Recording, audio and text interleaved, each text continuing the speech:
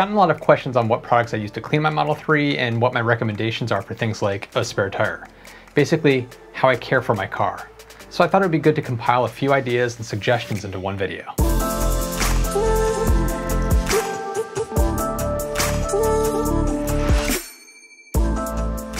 You might be asking yourself, is he really going to tell us how to wash a car?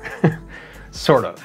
And before you jump into the comments and tell me I'm doing it wrong or using the wrong product, I'm not presenting this as the definitive way to clean your car.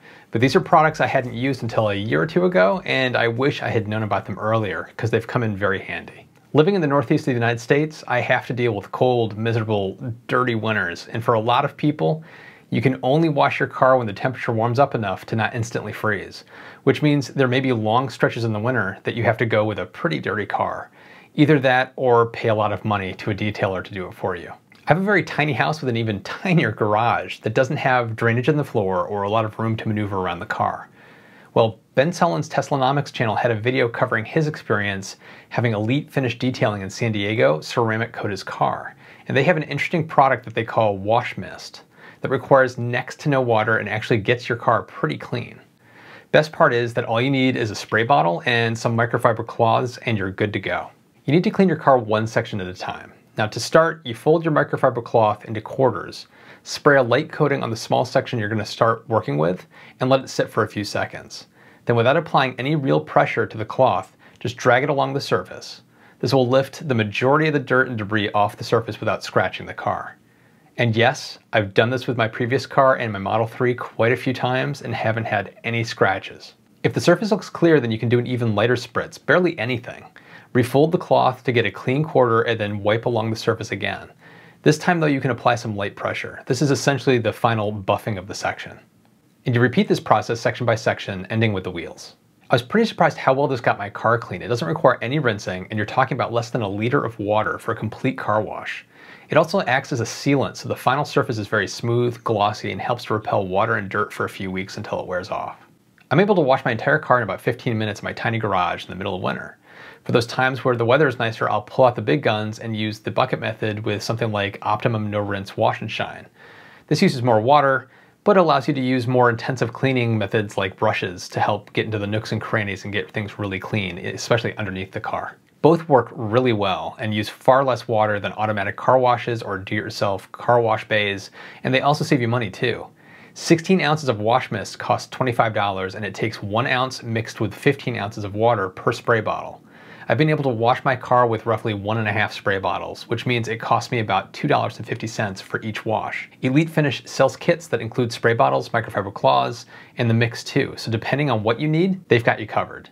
They aren't the only company with a product like this, so shop around, but I wanted to show you how well this style of cleaning works because it's a great way to clean your car in a more ecologically friendly way. And a side note, Washmist does a great job cleaning the inside and outside of the windows too. It's also great for spot cleaning those random bird bombs you may encounter from time to time.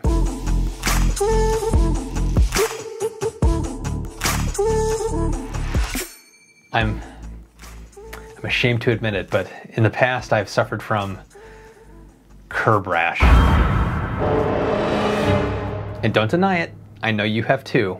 We all at some point have gotten just a little too close to the curb when parking or pulling up to a drive-thru. You can cover it up with a little elbow grease and paint, but it may not cover it up completely. Well, there's a product that can help with those low-speed brush-ups against the curb. Evannex was kind enough to send me this wheel bands kit for the Tesla Model 3 to check out. Installing the kit takes just a little bit of time. It took me about 7 to 8 minutes per wheel to get everything applied. To start out, you should clean your wheels to get as much of the dirt and grime off the rims. Then use the provided alcohol wipes to remove the last remaining contaminants. The kit comes in a variety of colors. There's a track that you lay down first, followed by a colored tubing that's inset into the track. You can mix and match the colors, but I chose black track with a black insert because I thought it would match and look the best with the uncovered aero wheel rims. The track and the tubing comes in a very long coil that can be a little unwieldy to deal with, so I'd recommend cutting into rough length before applying it. Start by removing a few inches of the adhesive backing paper and then just press it into place along the edge of the rim. Try your best to keep a consistent placement along the entire wheel as you go. They even provide a tool that can help you do this. At the end, just cut to make a precise fit and you can move on to the tubing insert. Same deal with this part of the process. Rough cut the tube to length and then snap it into place within the track. You should offset the tubing cut to the opposite side of the track cut, which helps with the final appearance of the structure. Wash, rinse, and repeat for each wheel and you're done.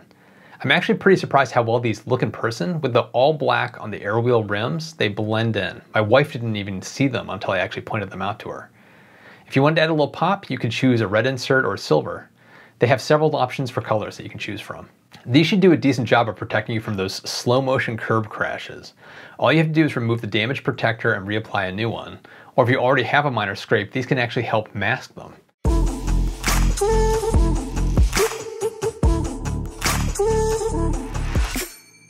And sticking with the tires, we need to address the elephant in the room. The Model 3 doesn't include a spare tire in the trunk, so if you get a flat, your only option is to call roadside assistance. Well, thankfully, there are products on the market that help give you a temporary patch on your tire, which can help you drive the car to a repair shop yourself and avoid waiting for a tow truck at all. The trickiest part of selecting a tire repair kit is to make sure it's approved for use on tires that have tire pressure sensors. Tesla sells their own tire repair kit that works with all of their cars. It contains a built-in tire pump that can be used to top off your tire pressure anytime by using the bottom black hose, as well as a sealant canister to patch punctures. To repair a puncture, all you have to do is attach the top clear hose to the tire and plug the tire pump into the car's 12-volt outlet. There's a built-in sensor in the compressor that will check to make sure there's a secure seal before dispensing the sealant. It's a nice add-on compared to some of the other kits I've seen, which can be messy. The kit is rated to give you a maximum of 186 miles or 300 kilometers on a repaired tire, which should be more than enough to get your car somewhere for a permanent fix or a replacement. The one downside that I see to this kit is the price. It's $80, which is a little more on the expensive side of things, but you are getting an automatic tire pump as part of the kit. And a decent automatic tire pump might cost you around $50, and you could go with another sealant like Fix-A-Flat for about $10.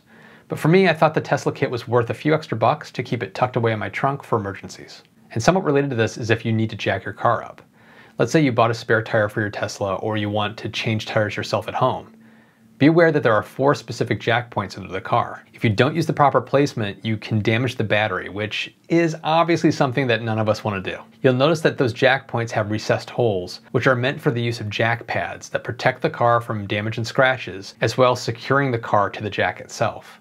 You can buy your own jack pads from someone like Reverse Logic, which are a good quality jack pad. I bought myself a set and I leave them in the trunk just in case I need to go to a non-Tesla service center for any reason. I can give them these jack pads to use just in case. And they'll come in handy for myself because I'm planning on changing my own tires down the road.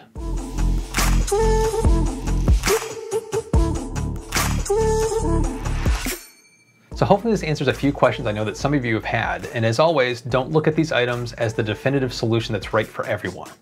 This is what I found to work really well for myself, and when it comes to things like Washmist, I wish I had known about that product a lot sooner. It's been a great way for me to be more ecologically conscious and be more responsible with my water usage. And a special thank you to Evannex for sending me the Rimpro-Tec Wheel Bands. Links to everything are in the description below. And if you liked the video, be sure to give a thumbs up and comment down below what products you use to take care of your car. I'm sure there's some great recommendations. If you'd like to support the channel and are looking for some great Tesla accessories, you can get 15% off your first order with Abstract Ocean, which can save you a lot of money on their console wraps, bright LED lights, screen protectors, and much more. And if you're looking to buy a Tesla, you can get 6 months of free supercharging by using my referral code. The same code also works if you're looking at Tesla Solar, which will give you an extended warranty. For international folks, you can take advantage of the referral program, but evidently the URL method doesn't work. You'll need to email Tesla the referral code. I'll include instructions in the description. And a very special thank you to all the people who have purchased a Tesla with my referral code. I love hearing what you ended up buying, how delivery went, and what you think of the car. Don't hesitate to shoot me a message on Twitter, Instagram, Facebook, or my website. I'd love to hear from you. And if you haven't already, consider subscribing and hitting the notification bell to get alerts when I post new videos. And as always, thanks so much for watching, and I'll see you in the next one.